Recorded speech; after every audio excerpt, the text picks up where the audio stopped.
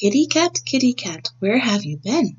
I've been to Washington, D.C., and guess what I've seen?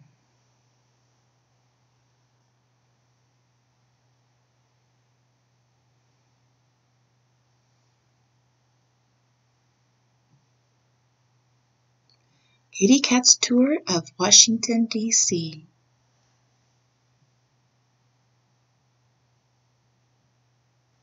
Kitty Kat, where have you been? I've been to Washington, D.C., and guess what I've seen? Kitty Kat, where have you been? I've been to Washington, D.C., and guess what I've seen? The city is full of great places to roam. I begin at the White House, the president's home. Inside the West Wing, decisions are made. The president works there with help from top aides. The Grand Oval Office is named for its shape. It's the president's office where meetings take place. In the National Portrait Gallery's hall, great American heroes look down from the walls. If you like secret agents and making up codes, the International Spy Museum is the place to go. The United States Congress is on Capitol Hill. The people who work there make laws and pass bills. The Library of Congress is well worth a look. It's the world's biggest library with millions of books. In the National Mall, you can stroll, jog, or ride. A long, cool, reflecting pool runs down the west side. There's American history, nature, and art in museums and galleries right by the park.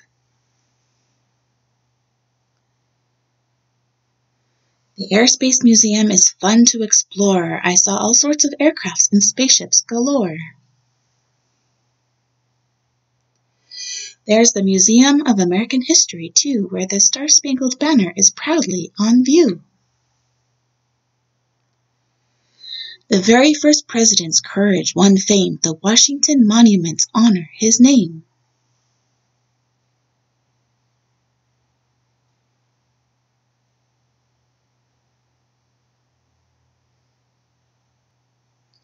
By the wide tidal basin, the cherry trees bloom. If you visit in springtime, you'll smell their perfume. Paddle boats on the basin will help you see more. The Jefferson Memorial's right by the shore.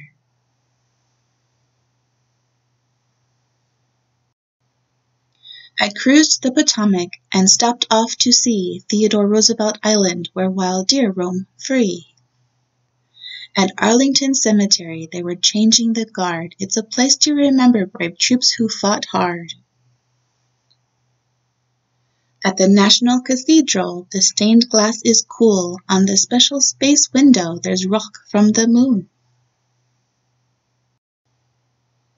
Martin Luther King Jr. thought folks should be free. His Stone of Hope statue's a sight you must see. The Lincoln Memorial statue stands tall. The president's speeches are carved on the wall. There were 36 states back in Abe Lincoln's day. That's why 36 columns surround him today. Well, Washington sounds like a great place to me. You're sure to have fun if you visit D.C.